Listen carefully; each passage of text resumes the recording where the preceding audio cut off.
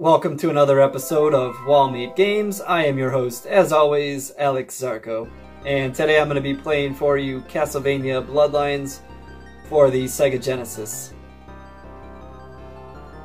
As you see the opening cutscene set the stage here, you'll notice that this game takes place during World War I. And I've always thought that the implication there was supposed to be that Dracula's forces have maybe influenced the course of the war. I'm not sure if that's true, but that was always my takeaway at least.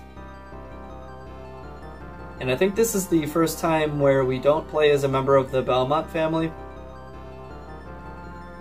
So you will see as I start things here that I can choose between two different player characters. We've got John Morris, who uses the classic whip, and we have Eric Lecard, who uses a spear. So depending on who you choose, there will be subtle differences in the gameplay. I'm going to go with John. So the main difference between the two characters is that John Morris can use his whip to swing from any kind of a ceiling surface and access areas that Eric could not. And Eric can use his spear to vault himself up onto platforms that John could not reach. So depending on who you choose, you're going to see slightly different areas of levels, maybe a different sub-boss here or there. Aside from that, things play pretty much like any of the other classic Castlevania games. I've got the whip upgrades there. These gems will act as ammunition for my sub-weapons, so that's kind of a replacement for the hearts from previous games. And your sub-weapon is going to supplement your main weapon, which is a little more limited in range and direction. So the axe here lets me shoot upward, for example. It's important to note that I can attack diagonally and I can attack down, but only while jumping. And that's kind of an important distinction in practice because it makes sure that the sub-weapon is still a very important piece of your arsenal, as opposed to Super Castlevania 4 where you can whip in any direction at any time, and it kind of seems to take away from the meaning of the sub-weapons a little bit. So I think that this was kind of a nice balance between the two. I can jump on stairs in this game, always welcome.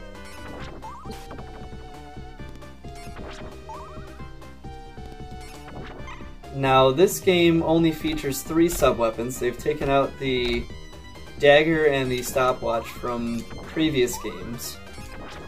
But each sub-weapon now has 2 attacks. So we've got the normal attack there, or I can consume more ammo to shoot it like that.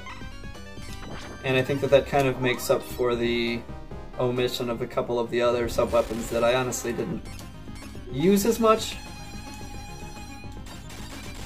The dagger, I always thought, was kind of a lesser, weaker version of the boomerang. The stopwatch can have its place, but overall I don't really miss either of those too much.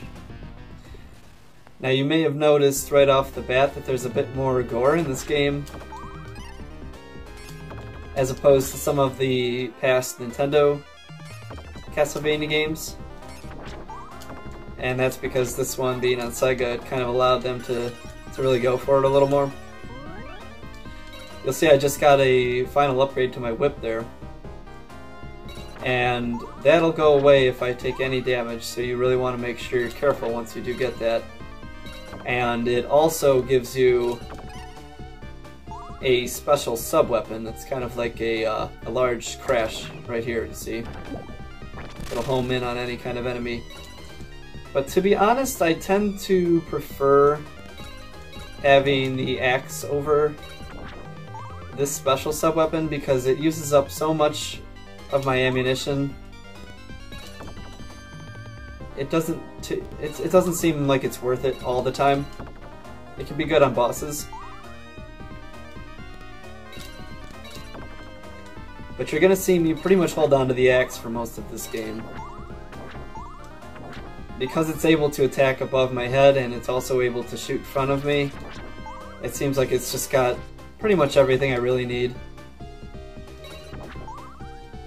So even though I'm not endorsed by the axe in any way, you're going to hear me praise it quite heavily throughout this playthrough.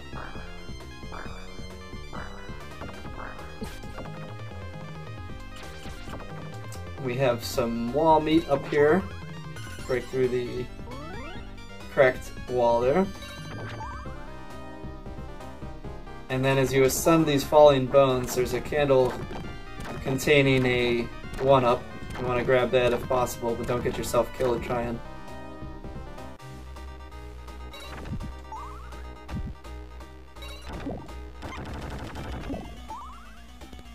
Something else in this game I really like is that you'll see there's a different design for candles that contain a sub-weapon in them. You'll see that this candle here is slightly different colored. And I think that's a nice touch because it just kind of lets you know where the sub-weapons are. You don't accidentally pick up one that you didn't want. It's always frustrating. Got our first boss here.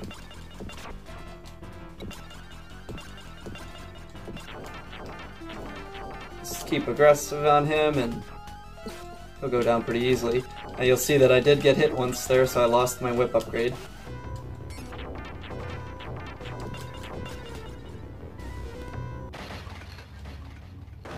And there you have it. As always, we pick up our life gem there, or whatever it's supposed to be, and we move on our way. Now this is one of the only classic Castlevania games that I can remember at least, where you do have limited lives and continues. But you also have a password system that alleviates that somewhat. It can be a little frustrating though.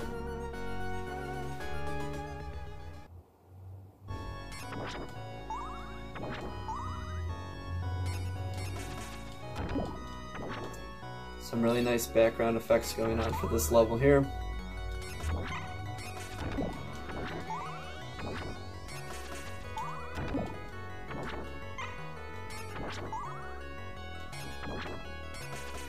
Something else I think I failed to mention is that if you hold your attack button down while you're whipping, you can actually do 2 consecutive hits with 1 whip. So that'll kind of encourage you not to button mash too much.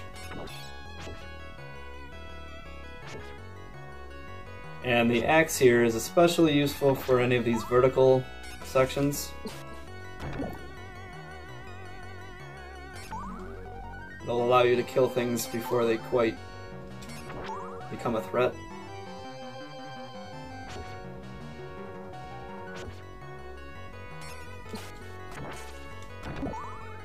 And then there's a 1-up here if you hit a candle with your axe.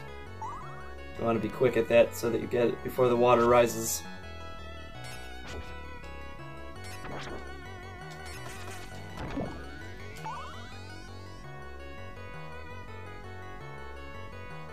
Eric Lecard can actually be pretty useful for these vertical sections as well because it allows him to use his pole vault technique to ascend a lot quicker. I think overall Eric is a bit easier to use, especially because he can actually attack upward and diagonally while standing still and not having to jump to do so, which I think overall makes things a little bit easier.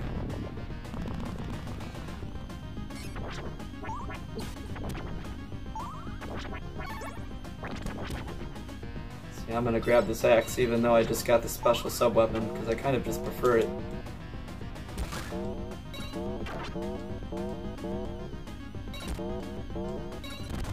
There's gonna be one more guy here. If you're feeling intimidated by him, you can kind of just get him with your sub-weapons from a distance. But eventually he will jump on your head, like right here. And that's your chance to really go hog wild.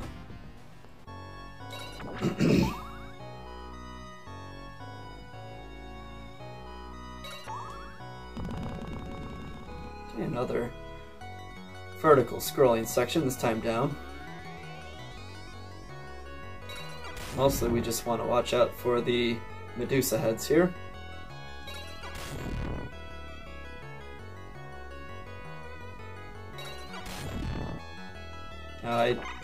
I believe this was actually the first time that Yamane composed a Castlevania game. She would go on to do Symphony of the Night to much acclaim. And I think she did a really good job on this one too.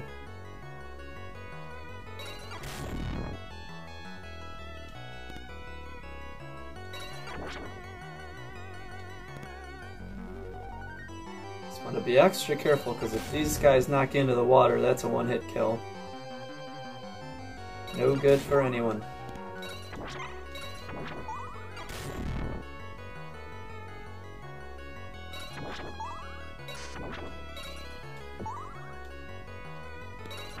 Some more nice background effects going on with the clouds here. I think that this game looks really nice. It's got overall a pretty saturated color palette compared to some of the other games, and still manages to maintain the horror vibe while still doing so.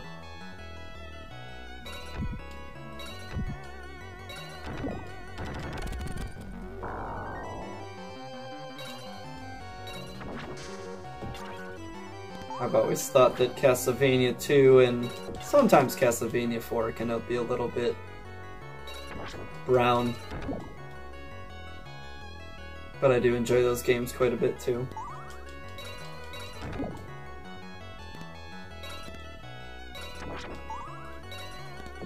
We don't really need it, but there's some meat right here.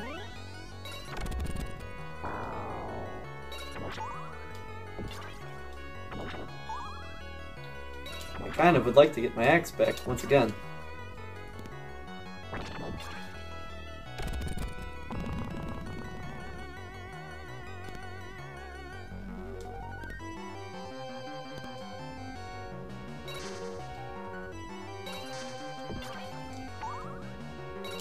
We're almost done here. I believe we have one more screen before the boss. I'm hoping I can grab the axe, because I do prefer to have it for him. Oh, there it is. And we got it.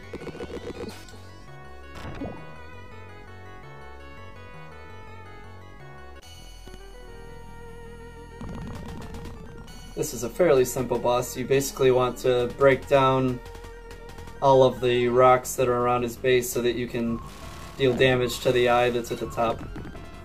So the axe is pretty nice to have, because you'll see I can actually hit the entire stack of rocks at the same time. When he punches the ceiling like that, the rocks are going to fall.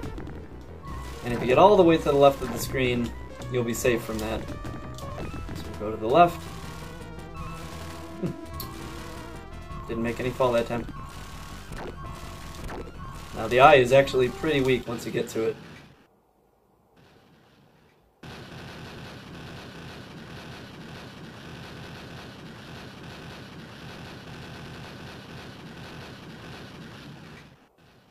Okay, from here on out the game starts to kind of ramp up on the difficulty a little bit.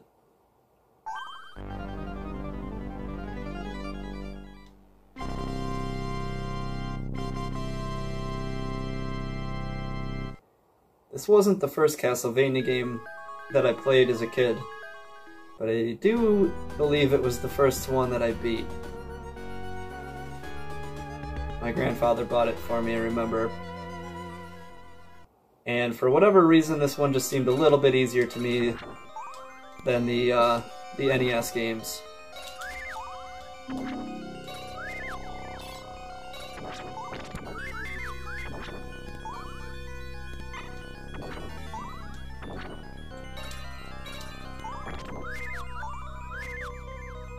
So I would kind of prefer to have my axe here once again, because I'm wasting a lot of ammo on these guys.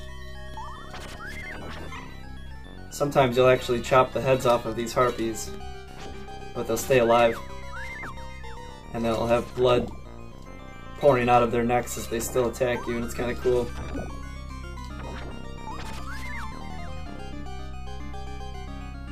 On this screen, you just kind of want to keep jumping up the steps, and you can avoid almost all the obstacles there. And this is a section that normally, with Eric, you would jump overhead here and access a different part of the levels than John can.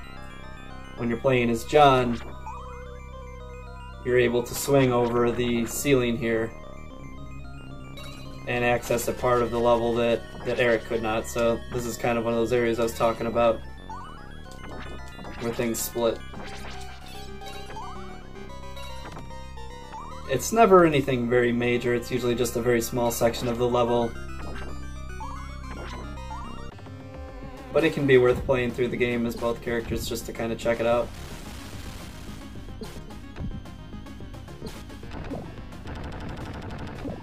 I'm not sure how they would have incorporated it, but it would have been really cool to see a two-player mode for this, where you can play as both.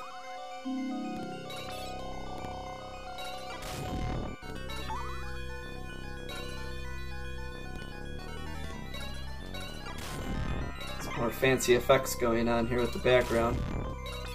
Now what you're going to kind of want to do here is stay over to the right, just because there is a candle containing a 1-up at some point. You do want to make sure you get that.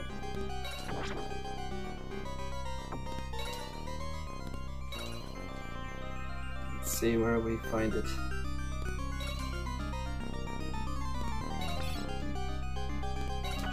There it was.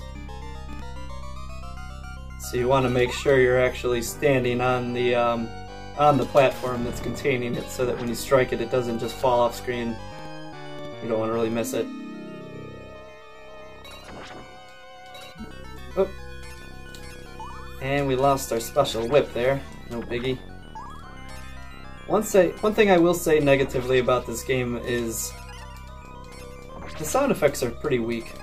You'll notice there's really no impact sound for when I whip something. Just a sound for whipping itself. It's not the end of the world, but it is something I can criticize.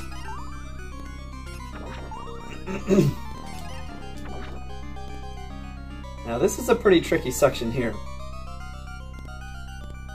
You really want to make sure you're taking care of these gargoyles as they appear, not letting them get out of hand, and not giving them a chance to knock you off of the platforms. Because if you do get hit here, it can often be a one-hit kill. I tend to actually prefer the boomerang sub-weapon for this part, which that one actually just dropped. But the axe will work just fine. I would just prefer not to have the holy water if possible.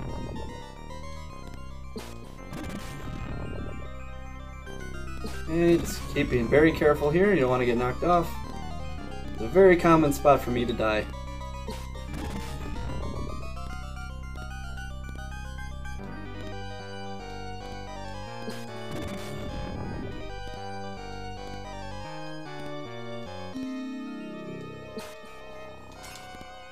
So yeah, let that guy through, and that was very dangerous.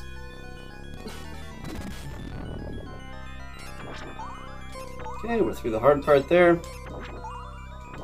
And we're gonna have the gargoyle boss.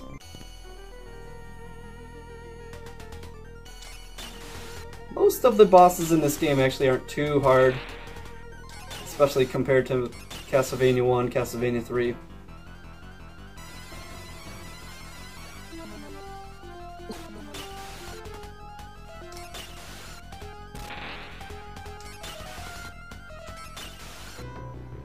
But again, you do want to make sure you don't get knocked off of the platform here by this guy, because that can be a one-hit kill.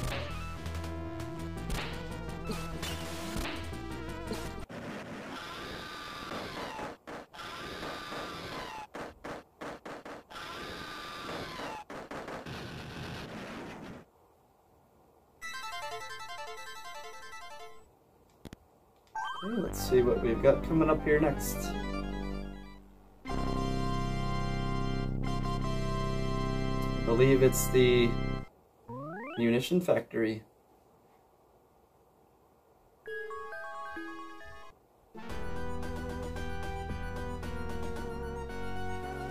Indeed it is.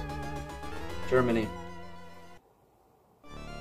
So for this opening section here, if you just kind of keep moving to the right as quickly as you can, you'll bypass a lot of these enemies. So don't worry about getting every candle, just kind of keep moving.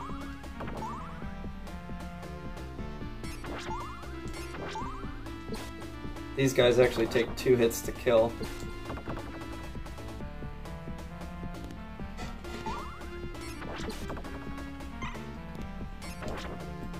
There is a secret up here I'm going to attempt to show you. It's kind of hard to get. You want to do a swing here, but you want to get up onto that platform above head. It's tricky to do. I kind of want to do a short swing if possible. There we go. It's a little tricky to pull off, but you've got a 1-up, so it's kind of worth it to dick around there. It's a little easier to get up there with Eric.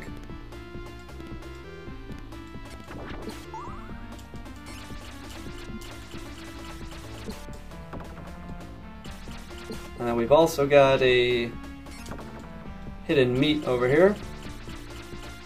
Break through the wall.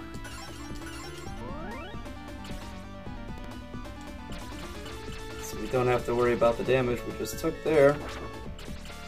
I'm actually going to take the boomerang for this level. The game insists on giving me that that special sub-weapon, doesn't it?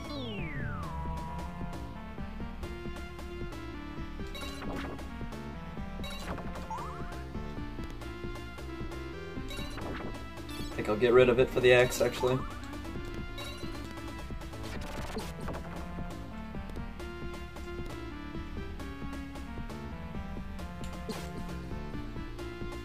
Come on, buddy.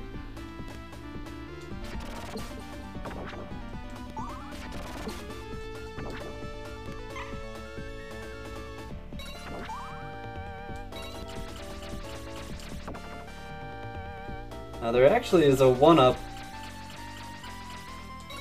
beneath this guy. If you fall down here and you swing. I'm not really in need of 1-up, so I'm not going to risk going for it, because if you miss the swing, you die. But it's good to know.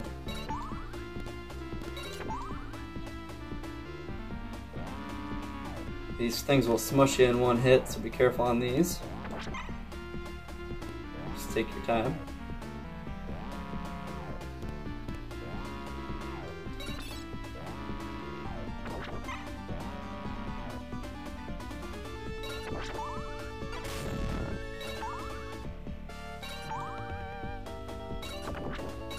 Got your classic clock tower going on here. I don't think a Castlevania game would be complete without one.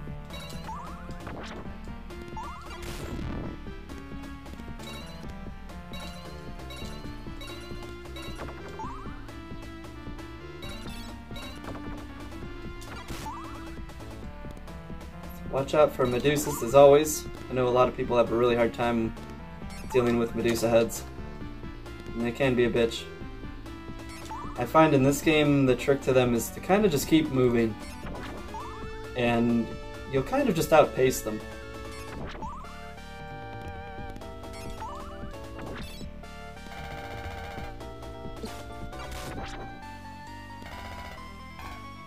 You want to watch out for the ghosts that will appear while you're doing this platforming section, because they can just knock you right off the edge, which can be really irritating.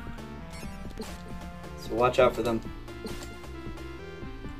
It's being a bully. There we go.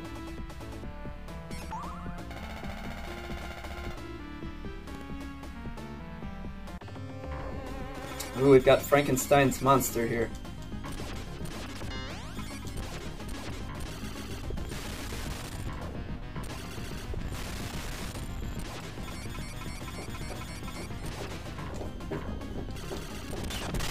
Okay. Not too bad. Now these things can kill you in one touch, so you really want to be careful not to touch the edges of this thing.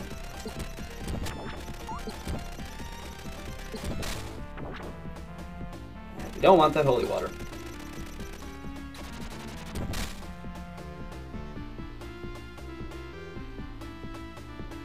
So make sure you time that carefully.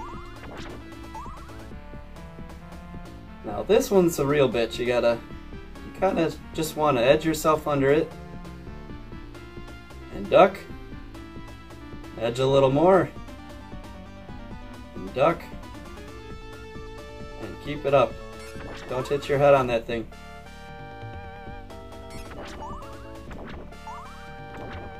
Now we do want the boomerang for this section. I find it makes things a bit easier,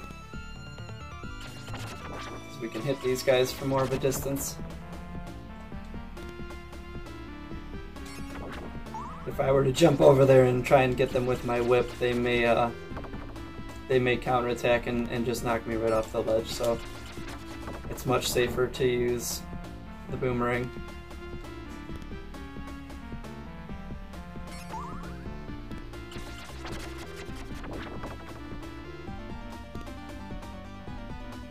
This guy in particular I find can be a little hard to actually hit without using the whip. And he gets me sometimes. He likes to knock me off, and I get pretty mad at him. So I don't have a good relationship with that guy.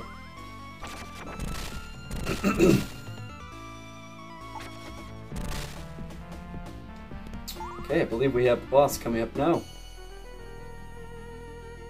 This can be one of the harder bosses until you get the hang of it. There's kind of a pattern to his attacks here.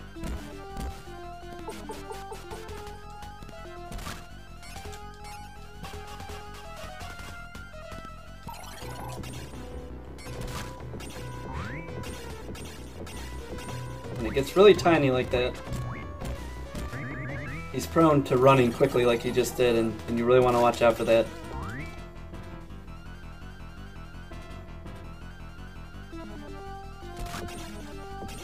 Got him on the ropes now.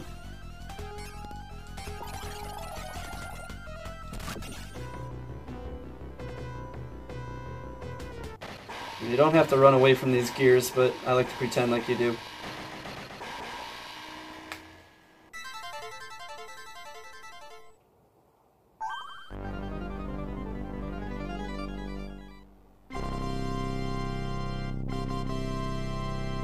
Okay, so coming up next, I think we have a garden level. And honestly, I think that this level probably gives me more trouble than any of the others, including the final level. It's a bit long, and there's just a lot of, there's a lot of potentially difficult things if you're not careful.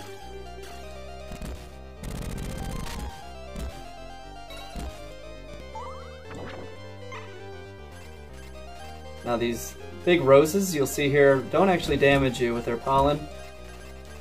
What they're doing to me there is actually reversing my controls, so when I press left, I'm walking right and vice versa. A little disorienting, but not the end of the world. You can kind of just let it wear off here.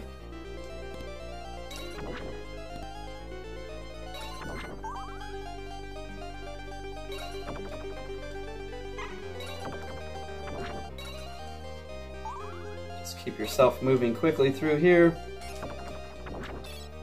I do like to get the boomerang to help me with these guys. So what you're going to want to do here, hopefully we can pull it off, is throw the boomerang and hit them twice, and then you get them once with your whip. There we go. But these guys can be very deadly if you don't know how to deal with them correctly.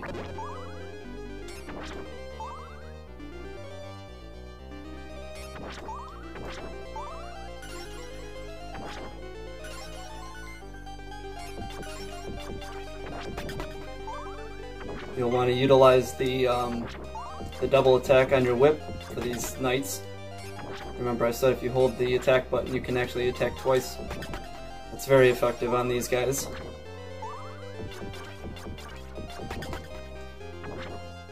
You can also knock the chandeliers down on them.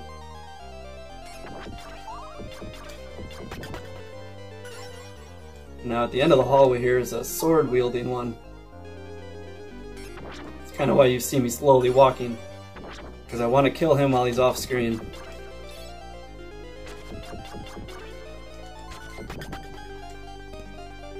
I think he's coming up pretty close here. There he is. So what I'm going to do here is attack him while he's off screen, and that kind of gives me more of a chance to kill him before he gets to me.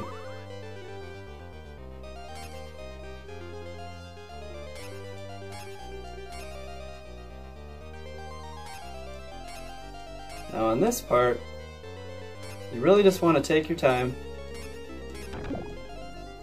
and only wake up one of these at a time. Because it can actually be pretty easy to accidentally wake up a whole bunch of them, and it can be pretty difficult then. If you just attack one at a time, you'd be perfectly fine.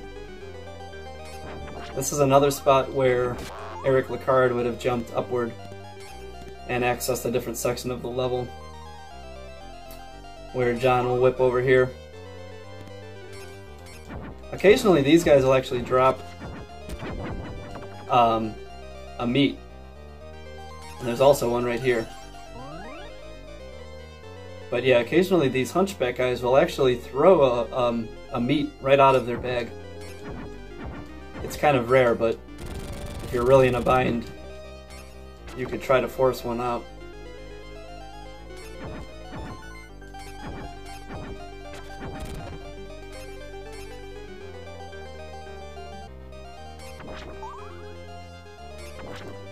Now this section, if you just keep jumping repeatedly, you can usually get yourself to the top of this with little trouble.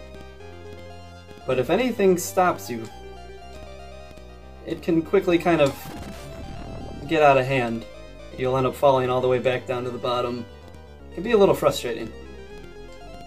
So just keep hopping. I'm hoping I'll make it. There we go.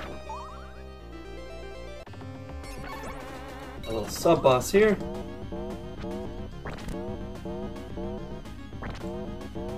I'll happily use my sub-weapon on him there. But I don't want to use all of my ammo because I do have another sub-boss coming up that's fairly difficult.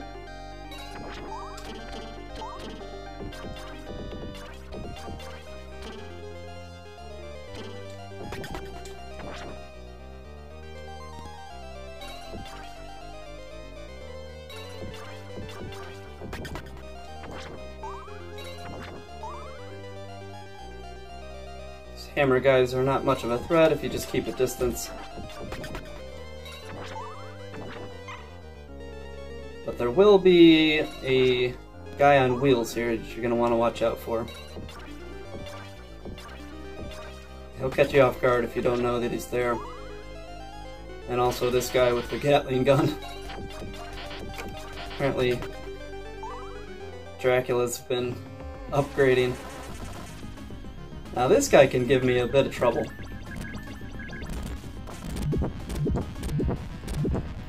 I think because I have this special sub-weapon, it's going to make things quite a bit easier. What you really want to do is make sure you destroy those things as they appear, and not let them get away from you. Because if they do, it can get out of hand. But this sub-weapon is making things much easier. I don't think I usually have that for this part.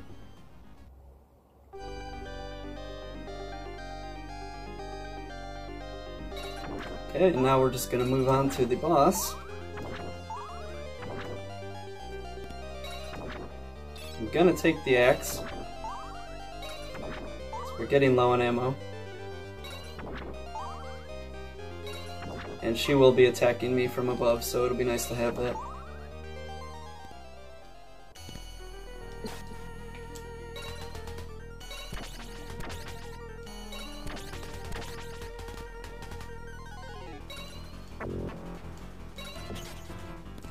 not the hardest boss, as long as you kind of stay aggressive.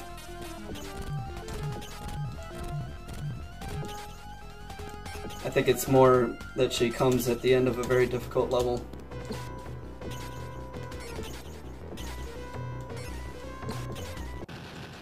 Okay.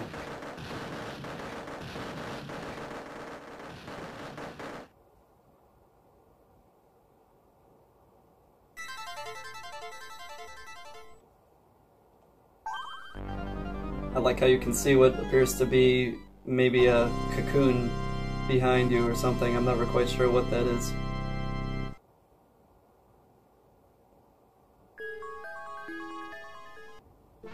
Okay, now we move on to the final level. It's actually probably my favorite final level from this whole series.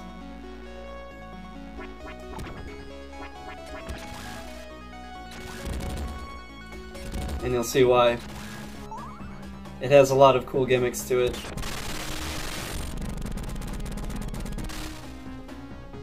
So for this part, these mirrors will really mess with you. It separates the screen into about 4 pieces, I think. And what you're going to want to do is just stare at your feet. Always look at your feet, and that'll let you know where you're actually standing. It's easier said than done.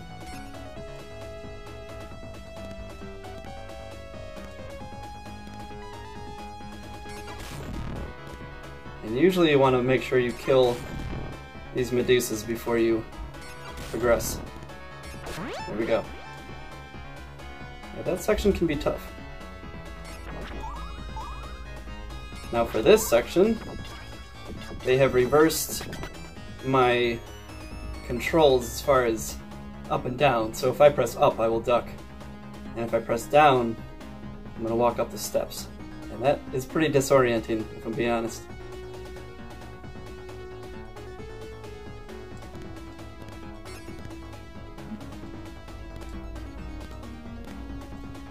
I frequently die there, if I'm being honest.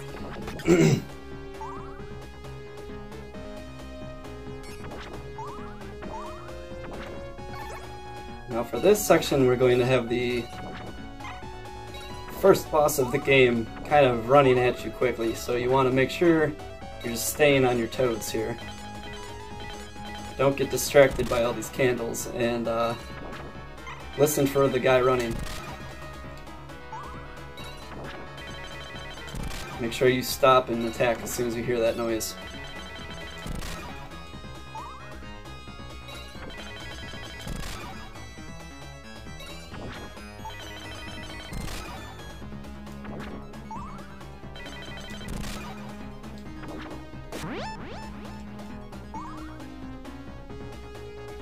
And now we are approaching the first of a large string of bosses.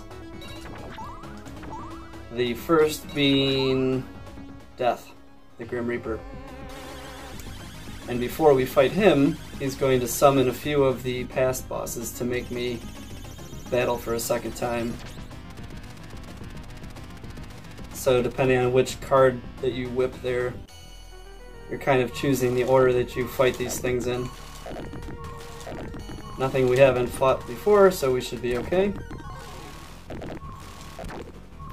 These are actually weaker versions of their previous selves, so they will go down a bit faster.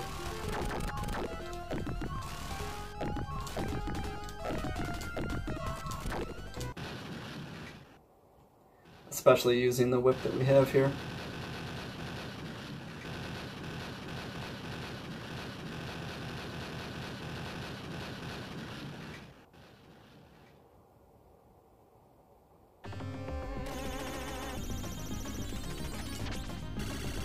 This card is actually just an attack of his.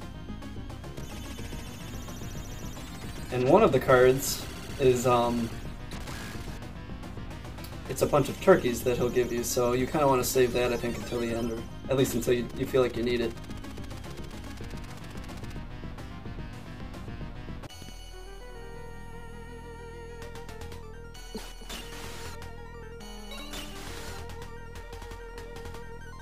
See, this guy is going down much faster this time.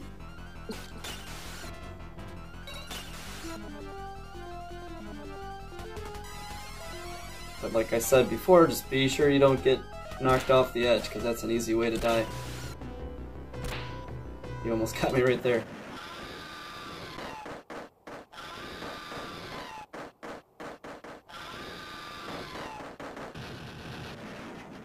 Okay, I think we have one more, and then we deal with Death himself. So we're gonna fight the clock. I'll call him the clock.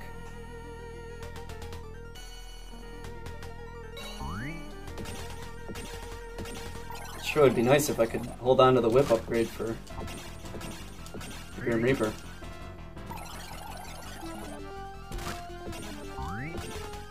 Looks like I did. That'll be good. Grim Reaper isn't really that hard, but I'll take anything I can get.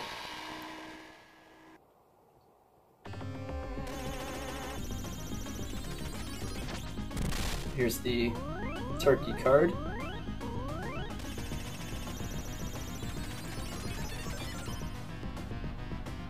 And we will fight him.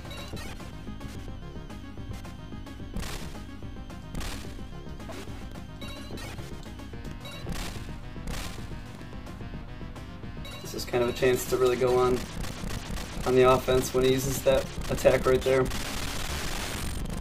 Yeah, he melted like butter using the special whip. It's a bit tricky to actually get to him with that whip, because you're gonna have to beat all of those bosses without getting hit.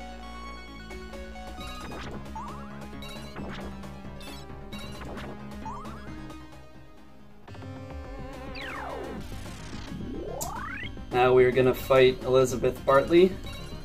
Takes the form of the Medusa. Just want to duck really close to her when she uses that attack. Jump over that one. Messed that up a bit. So we did lose our whip, unfortunately. That's okay.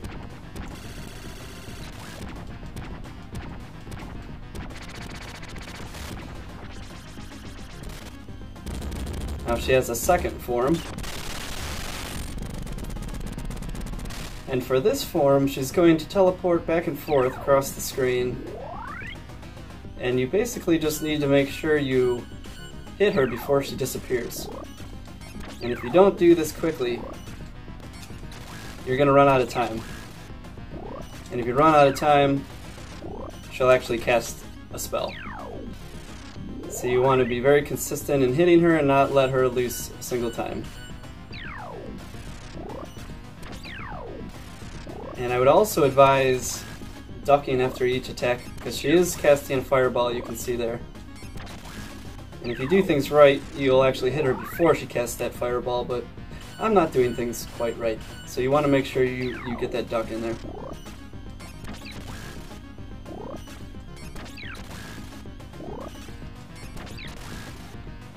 I find this to be kind of a tedious fight. But if you don't pay attention and kind of lose your focus for a moment, she can mess you up. She'll mess up your day.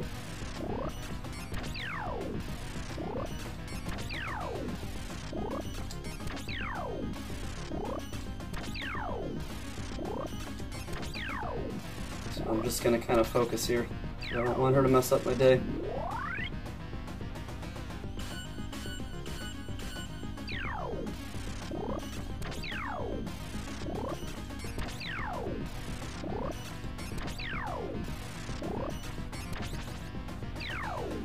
Okay, one more should do it.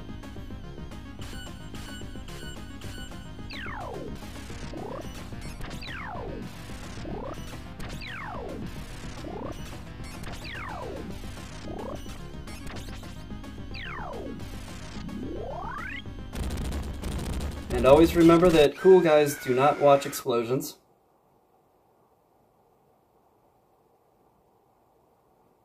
John Morris is a cool guy.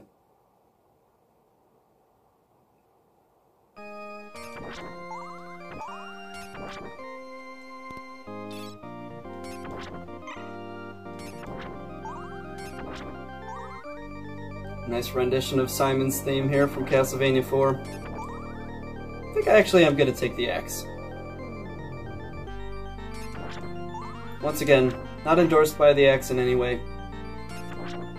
I just think it's a great product. So now we've got Dracula himself.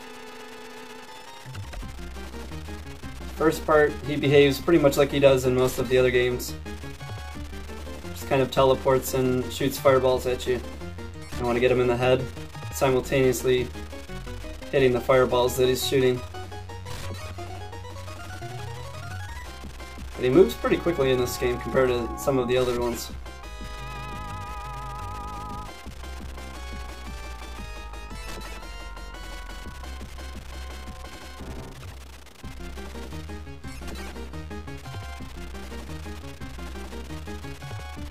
Okay. Now he's going to turn into some sort of a wraith, I guess you could call it. And you mostly just kind of want to use your axe on him at this point.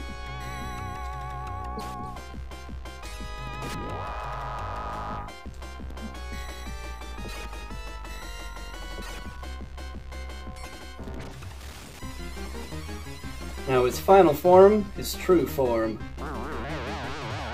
Turn into, I guess you'd call some sort of a bat demon. Pretty typical for Dracula to do.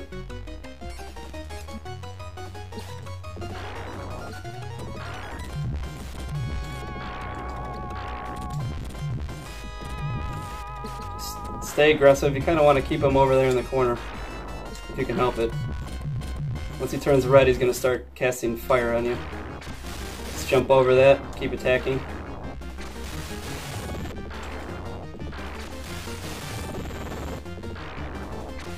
Be pretty tight with your jump there. And then for this final part, he's going to start throwing bones down on your head.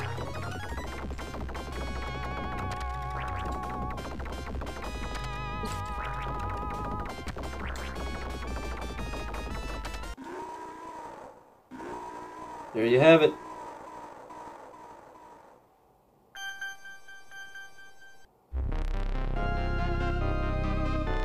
The light of day vanquishes evil.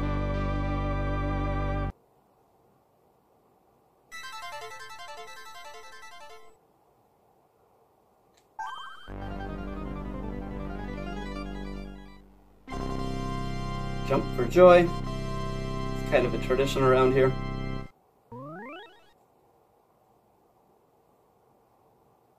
Now this game doesn't really have very much of an ending unless you beat it on the, I think they call it expert difficulty. And you can't unlock expert difficulty until you beat it on normal, so we're just going to see the normal ending here. There's not really much to it. They want you to play through it a second time. The resurrection of Dracula has been averted. And that's it. So there we have Castlevania Bloodlines for the Sega Genesis. Hope you all enjoyed it. I'm glad we made it through without any deaths. That's always a plus. Okay, this has been Wall Made Games, and I will see you all next time.